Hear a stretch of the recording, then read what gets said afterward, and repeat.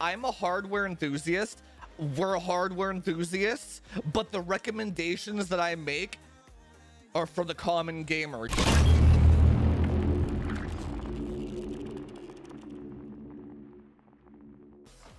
You know what comments I've been getting a lot of lately on my YouTube comments? Oh, dude, you know how many of these comments I've gotten? AMD updated driver, test again. Dude, AMD updates and fixes their driver on a weekly fucking basis. You could create an entire YouTube channel on AMD Agisas and driver updates. Where do you draw the line? Dude, it's fucking ridiculous. It's like, okay, let's, for example, Zen 4 launches broken, which is a given. It's gonna launch broken, okay, 100%. They all do. Even Alder Lake launched broken to a certain extent, right? RDNA 3 launches broken. New Agisa and driver every week. Now, okay, so now to play devil's advocate here a little bit, as a hardware reviewer, where do you draw the line? It might be fixed. Like, it might be. Like, man, you know what they say? You know the old saying, first impressions are only made once, and it's very, very hard to change somebody's mind after, right? One of the truest sayings of humankind, right? When you make a first impression, very hard to change it after, right? So when these two are launched broken, everyone has that in their mind, right? And then it's like, it's broken, don't worry about it. And then AMD could fix it a week later. But I don't have time to be testing that shit every fucking day, dude. It's like that's almost, wouldn't you consider that an AMD bias to a certain extent? Because it's not like you're going out there and you're testing a new NVIDIA driver on a weekly basis, because their shit just works. Like, you're almost going out of your way to constantly give AMD the benefit of the doubt a little bit, right? So it's like, dude, when they released that beta driver that was supposed to fix everything, I tested that one. I think we did it together on Twitch. Didn't fix fuck all. 2 weeks later, oh shit, Jufus, did you hear that AMD fixed their driver? It's like, I don't care anymore, man. Like, I can't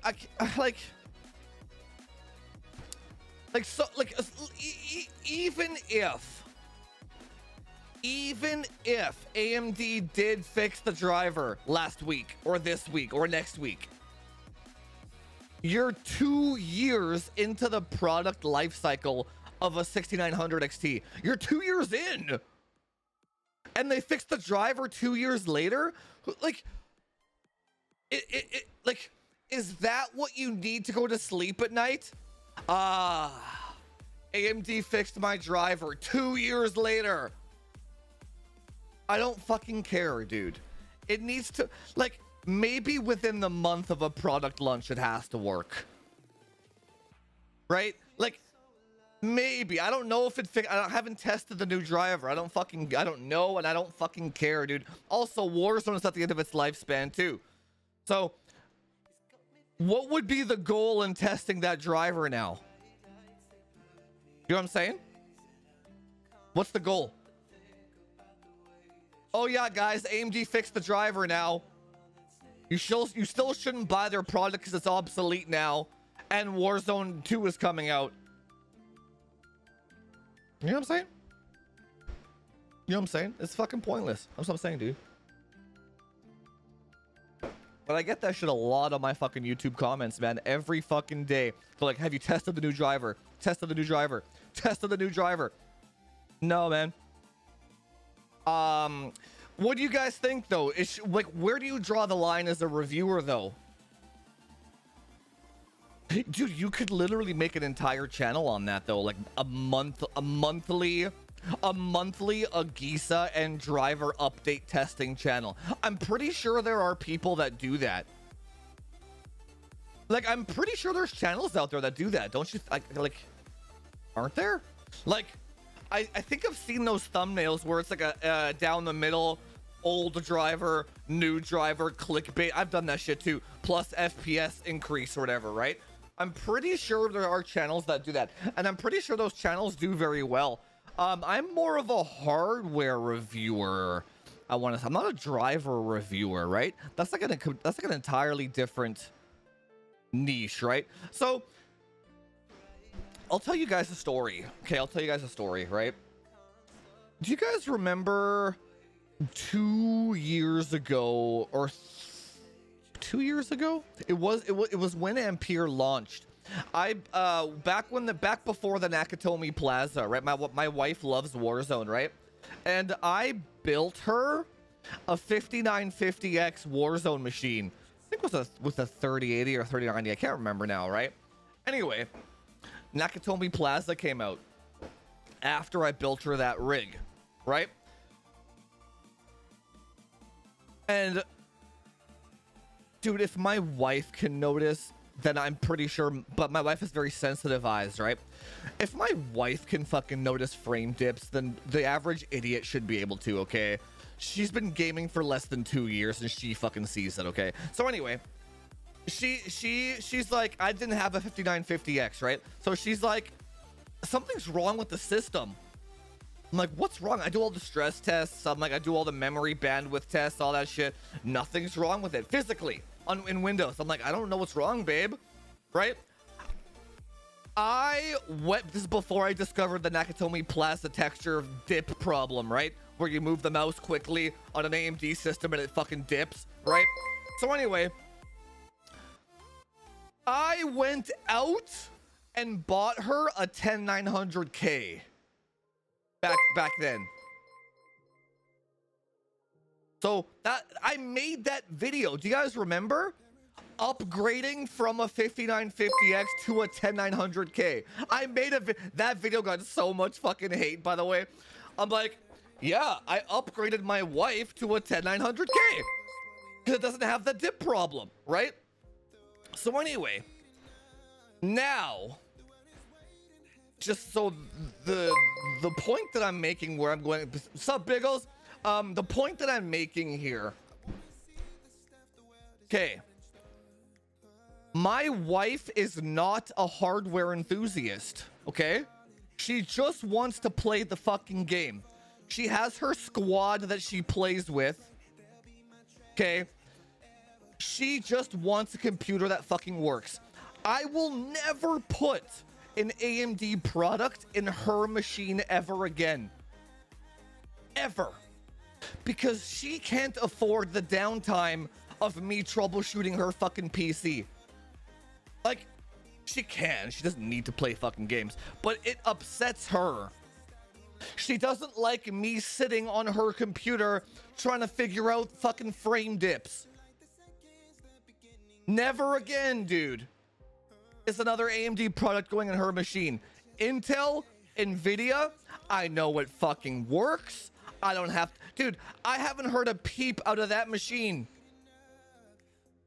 A peep. She just plays. Dude, my suggestions and my content and what I test and the level of depth that I will go to in terms of like testing AMD drivers on a week, I suggest things for the common gamer, not hardware. So that's maybe that's the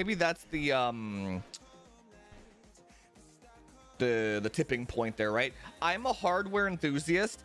We're hardware enthusiasts, but the recommendations that I make are for the common gamer, dude. The common person that has no fucking clue what they're doing with hardware, right?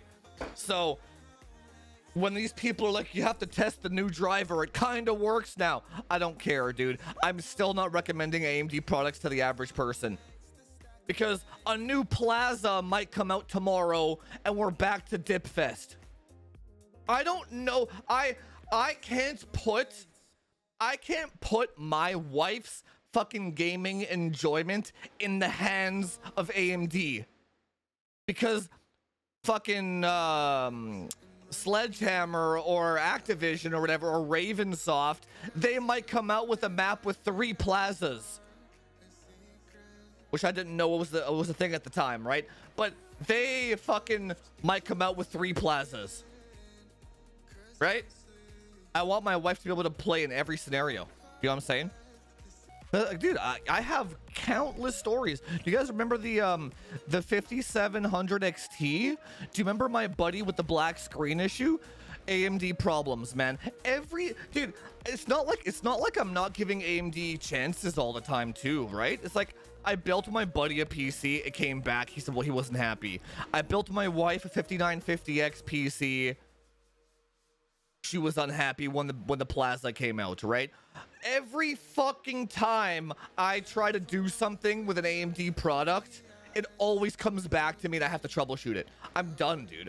So I'm not testing this new driver. I don't give a fuck.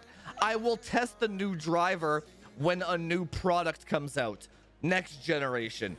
Then we will have a fresh, new first impression of a product launch.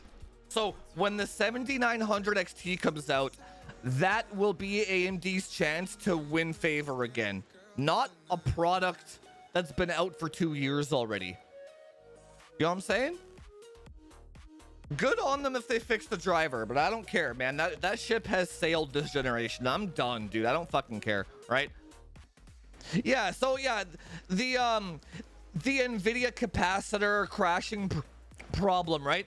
Their boost algorithm, when Ampere first launched, yeah, their boost algorithm was broken in the driver of some sort, right?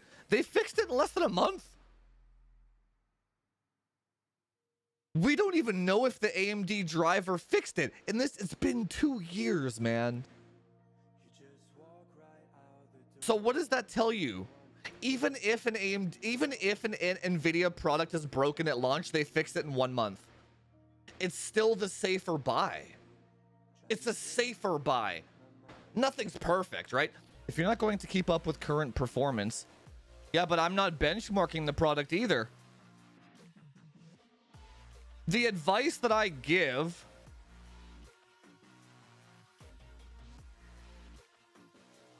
so here's okay. If somebody came up to me and they were like, should I buy a 6900 XT for Warzone? I would say no. Not because of the driver, but because Warzone 2 is coming out and that product is the EOL. Not because of the driver. I wouldn't tell them to buy a 3090 Ti either. It's EOL. We're in the waiting phase now, not the driver testing phase, right? That's over.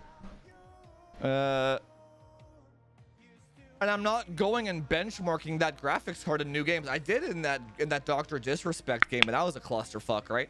That was the latest driver too, right?